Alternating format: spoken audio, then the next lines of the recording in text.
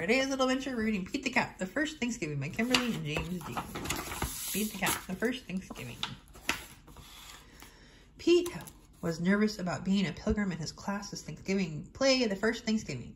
Just do your best, his friend Callie said. Happy Thanksgiving. Pete said he would try. He was ready. His mom had even made him a pilgrim hat, which was totally cool. There it is in his locker. Pete took his place at the front of the giant ship that his class had made out of cardboard. Pete was a pilgrim on the Mayflower. Ooh. In 1620, a group of pilgrims decided to leave England for the New World to build a new life. It was a long, long trip on a big, big ship. All the pilgrims sang. The sea was rough and very dangerous. Many pilgrims got very, very sick. The dream of New Start and New World made the hard trip all worth it. For more than 2 months, the pilgrims sailed. They set sail on the 6th. They wondered if they would ever get there. September, October, November. After 65 days on the ship, the New World finally came into view. Land ho! Pete cried. All the pilgrims did a happy dance. Land ho! Yay!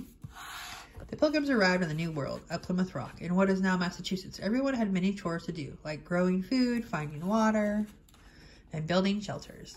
The first winter in the New World was long and hard. In the spring, the pilgrims had to decide whether to give up and go back to England or keep trying. The pilgrims had heard about the Native Americans, and many worried they would not be friendly. Pete had never met a cat he didn't like, so he thought they would be kind. And they were.